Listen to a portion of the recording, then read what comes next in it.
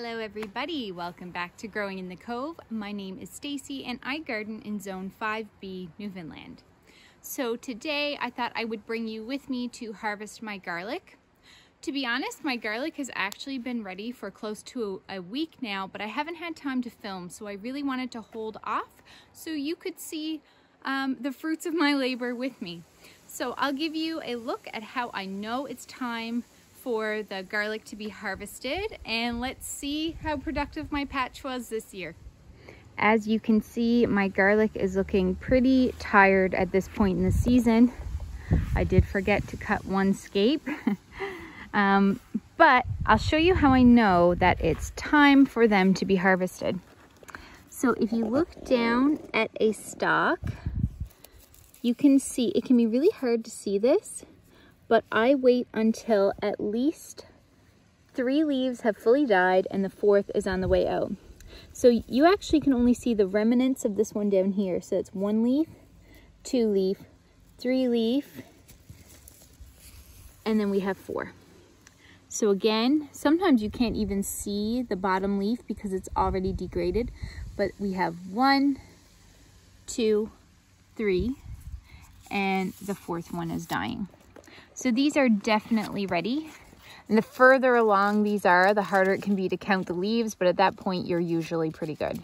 So again, we have 1 leaf, 2 leaf, 3 leaf, or actually no, I don't know. I can't even tell on this one because most of them have rotted away.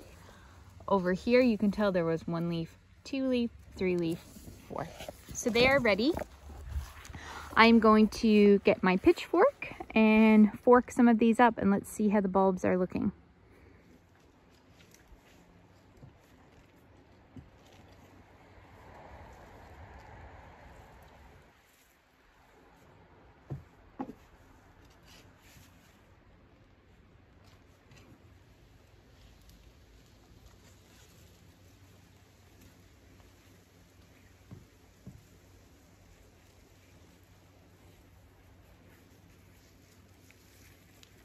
Okay, so I'm not sure if you can see this in the camera, but this is just a tester of some of the ones I just dug up, and they are amazing. I think this is some of the largest garlic I've grown.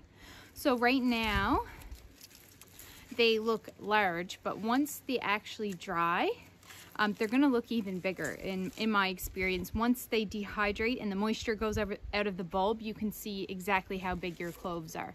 So these are looking fantastic. I'm gonna keep going and let's see how I do. Every year when I film or put garlic content on my social media, I always get the question of, do I have to harvest the garlic scapes? Because in July, I always do a video or something showing how I cut my garlic scapes.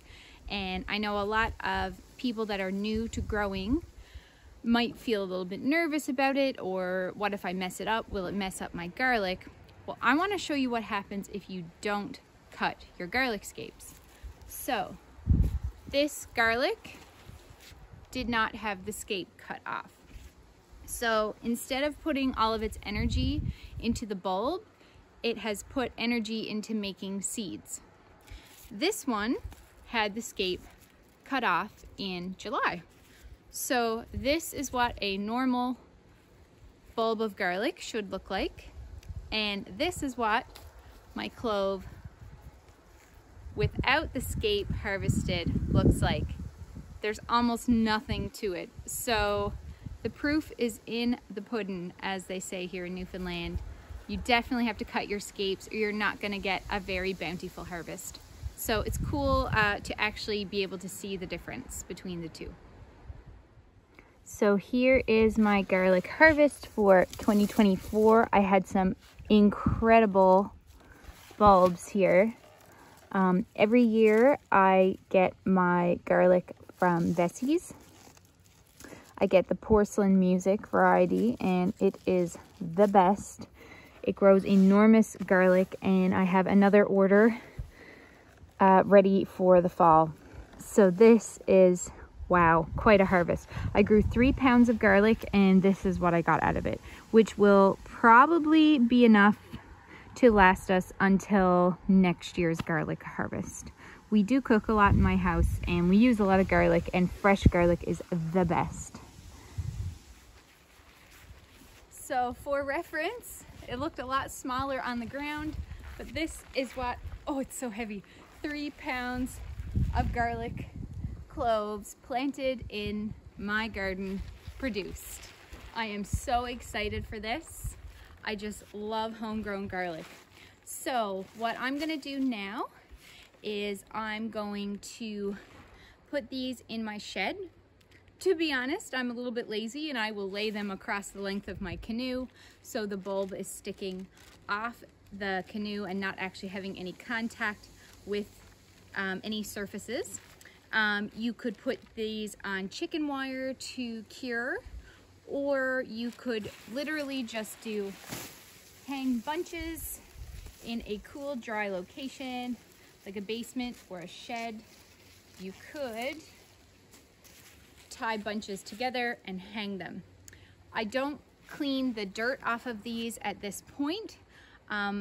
Once I hang them to dry, I wait about 2 to 3 weeks until it's completely dry and crispy, and at that point I will cut off the stalks, I'll cut off the roots, and I'll clean off any dirt, which when they are dry is really easy to do because usually the outer wrapper will just come right off. So this is as much as I'm gonna do today. I'm gonna go put these in my shed, and in a few weeks I will clean these up and I'll bring them inside to last us the rest of the year. In the past, I have stored my garlic once they're cured in a cardboard box in my basement. And I also have a really big mesh bag that I keep in the fridge, and I fill it up with garlic bulbs, and I almost never have them going bad or sprouting. They last for months that way. So if you have a small amount of garlic, that's an easy way just to store them in the fridge. So, very pleased with this. And of course, one thing goes out, the next thing goes in. I've got all of these fall transplants for vegetables ready to plant in my garden. I started these at the beginning of July, and they are begging to be planted in the garden. So this is a great way to use your space because we still have a long growing season left, probably till the end of September at least. So it's a great opportunity to plug something else into the space where my garlic was.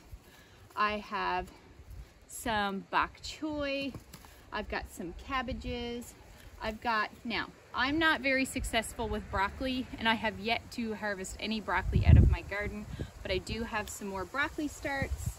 I've got lettuces, I've got mizuna, which is looking great. I've got some purple mustard, I've got lettuce galore. So I am now going to transplant some of these things in and start to transition to my fall garden. So thank you so much for watching with me today and checking out my garlic harvest. I hope that your garden is being productive.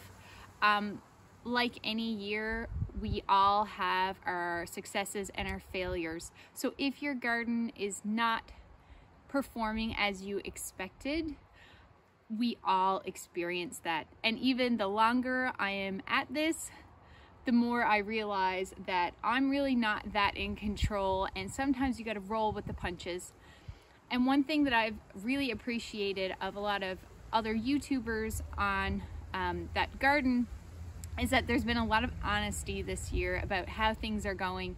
And you know, I really appreciate that, and I try to be as real as possible. And I can guarantee you that at least 50% of these are going to be destroyed by slugs. I'm preparing for it now. That's why I planted so many. So I hope whatever you're doing today that you are well and you're happy. Thank you so much for watching, and if you'd like to support my channel, you can click the like button, you can hit the subscribe button if you want to be notified when I put out new videos, and thanks so much for watching. Take care.